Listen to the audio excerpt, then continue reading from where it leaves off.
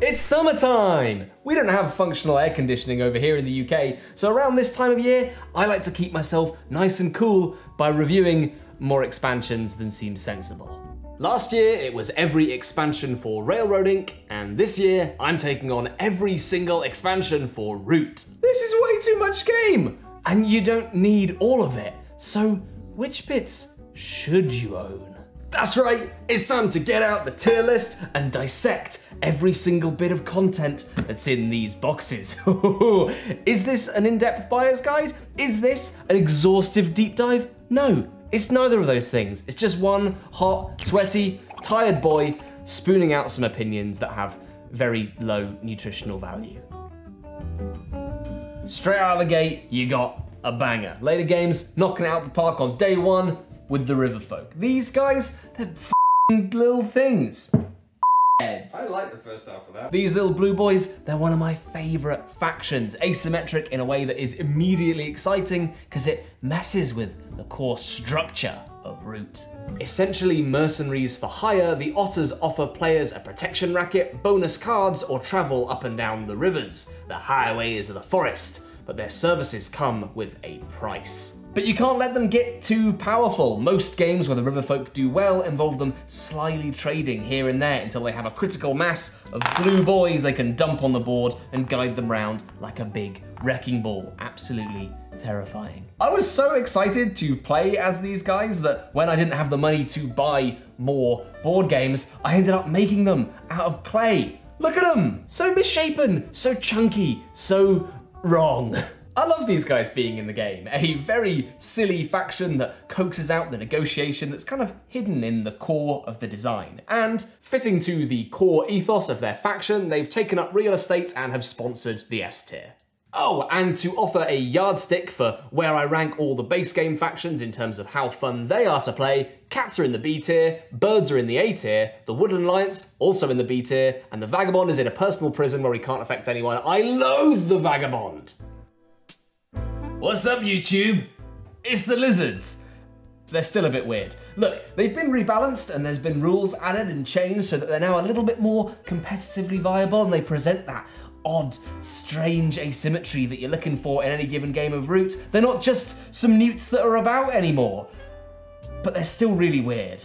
This might be because the lizards are lacking in immediacy. What you're doing here is trying to game the discards with the most dominant suit, changing which clearings you're extra good at acting in. So what do you do on your turn? I tried to write this bit in the script from memory and I just couldn't remember at all, which is certainly saying something. Mostly you're revenge-centered. Lost warriors become acolytes that you turn clearings into gardens that net you a constant drip of points. There's a lot of thematic words flying around the player board here. Convert, crusade, lost souls, sacrifice, conspiracies. But ultimately they resolve into what you're doing being culty by name, but not by nature. Later games, you need to up the cult dial on these boys. Drink the Kool-Aid. Or should I say, Gatorade, because they're lizards. Putting these in the freaky little morsel tier, which is the C tier. Moles! Huh! What are they good for? Taking up a lot of the board, apparently. They play quite similarly to the base game's cats, having a lot of reach, meaning they can spread all over the board and take up lots of space, because what are moles if not the cats of the ground? The Underground Duchy elect officials to give themselves special powers or extra actions or scoring criteria, as well as being able to tunnel around under the map using tunnels and setting up little encampments for other various bonuses. This bit is where my script starts to degrade. I've just written playing as the moles, yada yada, A tier, strategery, a bit more interesting 4X feeling boys. I think what caffeinated Sweaty Tom was trying to get at with that is that the Underground Duchy feel like a more involved version of the cats, with different builds to swing for across the course of a game, more tactical flexibility and interesting choices. Go on then, A tier, they deserve it. Next up, we've got the crows, the evil cousins of your regular birds that you know and love. And just like the regular birds, they do not care about rules, slipping between clearings and establishing little pots of agents that are going to cause trouble. But the real meat on the crow here are these plot tokens, little powerful abilities that you seed around the map that will confer powerful bonuses when activated. But there's a twist. At almost any time on their turn, an enemy player can guess what that plot token is, wagering a card on the outcome. If they guess correctly, the plot is removed, but if they guess incorrectly, they will give you their card. Sounds kind of juicy, seeding these little plots around and creating mischief and trouble, but often it's just not that interesting. I've never had anyone excited to play as the crows when they get drafted them in a random setup. I like them in theory, but just not in practice. They're maybe my least favorite of the low reach, reading board control, factions. D tier. A brief aside, it's the new board zone. In the Underground expansion, you get 2 new boards, the lake and the mountain, I think? I'm in danger of being unbelievably boring here, but like, I don't really like the new route boards. When I play route, I just play it on the standard board. Is that boring? Is that dull? Maybe, but here's what I think. My favorite part of this game is watching factions bash against each other, and the relative plainness of the base game map facilitates that. The basic map? It's the 2 Fort of Route, it's the Blood Gulch, it's the DE Dust, it's the Colony, it's Temple. It is the map that facilitates players making weird decisions and creating relationships and bashing up against each other, which is way more exciting than like sitting on a barge on this map. Although the barge is pretty cool. I love barges. Maybe I'll put these in the, yeah, good for spice tier. But to be honest, if you're playing so much Route that you need a new board, you need to get bored of Route and play another game.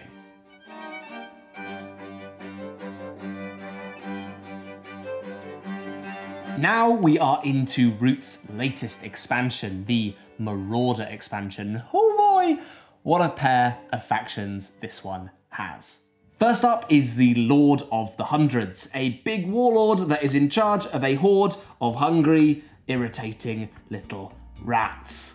I love how focused the design is here. Their chief concerns are just to destroy, demolish, pillage, and burn, a singularly focused faction in a way that's very fun to lightly roleplay as. The central gimmick of the Lord of the Hundreds are these mob tokens that you plonk down in clearings, and if they're left unattended, they will detonate, wiping everything out in that territory.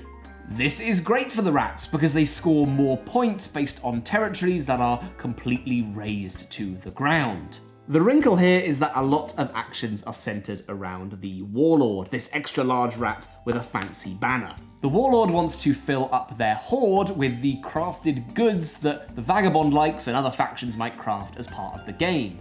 And if they fill it up with enough treasure, they'll get access to more actions. And to further wrinkle that, the warlord has an ever-changing mood represented by these cards. They can be bitter, jubilant, lavish, or rowdy, but as soon as you acquire the item that specific mood is after, you can't be that mood anymore. You can't be rowdy once you've got some coins. You can't be jubilant once you've acquired a boot. I adore playing as the rats. Incredibly fun to just sweep across the board and destroy as much as possible whilst gaming the mood of your leader. S tier. Oh, wait, sorry. I'm just hearing that the otters have actually changed it to the otter.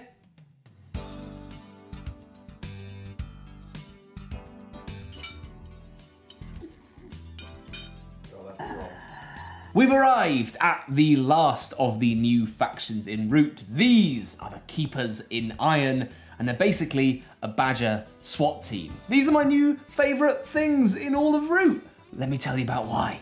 This band of noble knights are on a mission to recover relics from the forest, these little tokens you can see strewn amongst the trees. And what you're going to be doing on your turns is playing cards into your retinue, a kind of stripped down version of the Bird's action programming system. Play a card into the move slot and you can move from a matching clearing of that type, etc, etc. The twist here is that the Badgers' central point scoring mechanism is recovering these relics, flipping over these tokens and dragging them out of the forest. The problem with this is that you need to rule clearings adjacent to the token you are delving, the token you're removing from the forest, and the different values not only determine how many points you're going to score for bringing that out of the forest, but also how hard it is and how many clearings you need to rule to do it. So you flip the token and then you score it as points. Simple as that, right? No! You actually need to bring them back to your base to recover them. This is tricky in two ways. Firstly, you need to recover in a clearing that you rule a lot of. But also, these tokens are worth an extra point for any other faction that wants to smash them, making them juicy targets you're protecting with your warriors. And to give you a leg up and not make this catastrophically difficult, your warriors are just a little bit chunkier when they have a relic on them. The Keepers in Iron present this fabulous smash and grab dynamic every time they pull something out of the ground, rushing to bring them back and recover them from a base, and trying to manage their retinue so they're not getting rid of big, juicy actions that they need. They're a shade more involved and complex than other factions that are in the game, but I have a great time playing the Keepers in Iron every single time I sit down to have a go. They are my favourite faction, even though I don't think I've ever won as them. They're quite tricky to pull off, but they're great. S tier. The Marauder Expansion is my favourite expansion for Root so far. It is a great box and the two factions are just leagues above kind of everything else. They're really enjoyable. And if you want to hear more about this expansion, you can listen to the Shut Up and Sit Down podcast. I'll put an episode number somewhere here. It says in the script here that now I need to waggle my eyebrows for that plug, but I can't waggle my eyebrows. Just waggle your eyebrows. So that's all the Root expansions. That's every single one. But wait, there's more. So, Hirelings. They're a chunky new variant for Root that lets you spice up your game with a bunch of non-player factions that you can wrestle control over to do little special things on the board, and there are tons of them. So doing an individual tier list for all this Hirelings would just be crazy, wouldn't it? Right? Okay, I was thinking about going through all of the individual Hirelings and ranking them, but that would just be a little bit silly. So instead, I'm gonna give you the general idea. The Hirelings are what makes the Marauder expansion my favourite Root expansion because it makes the game so much bendier. A far, far easier game to play at 2 due to the factions having more reach and the Hirelings presenting interesting opportunities and variability. The Hirelings also lean into Root's desires for weird board states, simulation, and odd narratives. Because the control of these Hirelings swings from player to player every few turns, you end up with this board that's always changing, shifting, and odd every single time you play. Having a shaky and tenuous relationship with a huge bear who can destroy an entire clearing, that's so Root. A lot of these Hirelings don't have powers that are dramatic or game-changing or completely eruptive and explosive and ridiculous. They're just a light dusting of theme and asymmetry into a game that sings when those parts are firing on all cylinders. They're a good little expansion and there's lots of ones to choose from. They're all pretty cool. And that's it. That really is all the expansions for Root. I lied, it's not it. There's more expansions for Root. We've got 3 more things to go over here: the Landmarks, the new Vagabonds, and the Clockwork Expansions. However, my coverage of these 3 things is going to be pretty paper thin, and here's why. First up, we got the Landmarks. I don't think they actually add much to the game. They're sort of a dusting of extra flavour, but a dusting that's barely noticeable, like when they put a tiny little bit of sugar on a croissant, but not enough. You want that like almondy, nutty goodness, you know? Extra Vagabonds? There's loads of them now. You can even play with 2 Vagabonds in one game. Why would I want to do that? I hate the Vagabond, they're horrible. I didn't think that any opinions that I might give on a faction that I baseline hate would be useful, so just know there's loads of them. They're probably interesting if you're a big fan of the Vagabond.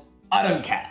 And finally, we have the slightly trickier one. Root has 2 Clockwork expansions that let you play the game solo or as a co-op game against automated factions. I did give this a go. I sat myself down to play a co-op game against the cats, and you know, by the end of one game, kind of realised it wasn't really for me. This kind of experience solo, not really my thing. I prefer my sort of solo experiences, a bit more puzzly, a bit less big and grandiose. So if you want an opinion about this stuff, you're gonna have to find one someone else. Look under some like rocks and have a little look in some trees, and maybe there'll be someone who'll tell you about solo route, just not me. And that really is the end of this video. That's all the route expansions. I don't think there's anything to be confused about here.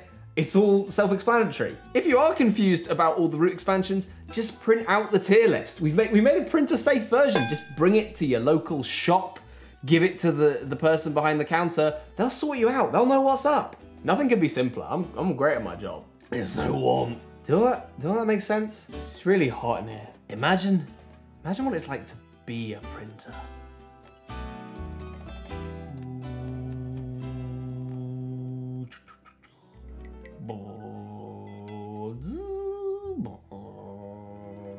Yeah. Thanks for watching, everyone. See you next week. Bye-bye.